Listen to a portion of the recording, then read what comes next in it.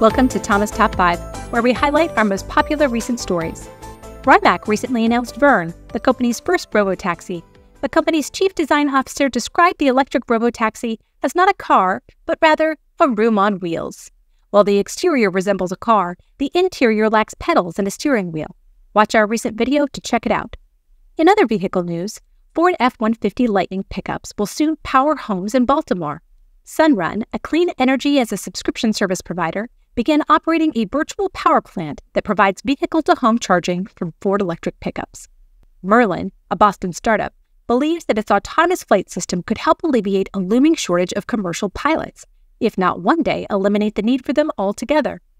Under Merlin's system, known as Merlin Pilot, a computer would be linked to aircraft electronics to control the aircraft's direction, speed, and altitude for the duration of flights.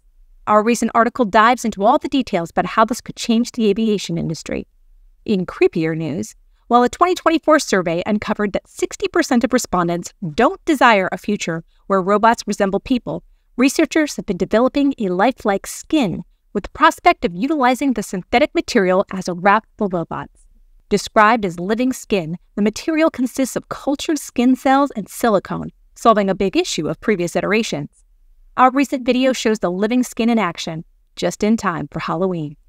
Finally, space programs have big aspirations toward building structures on the moon, but they need to start small before that can happen. Now, the European Space Agency, one of NASA's partners in the Artemis program, has turned to Lego as a building block for future moon-building projects. In fact, they want to build Lego bricks out of space dust. Our article explains how it would work. For more industrial news and trends, head to thomasnet.com/insights. I'm Megan Conniff, and this is Thomas Top 5.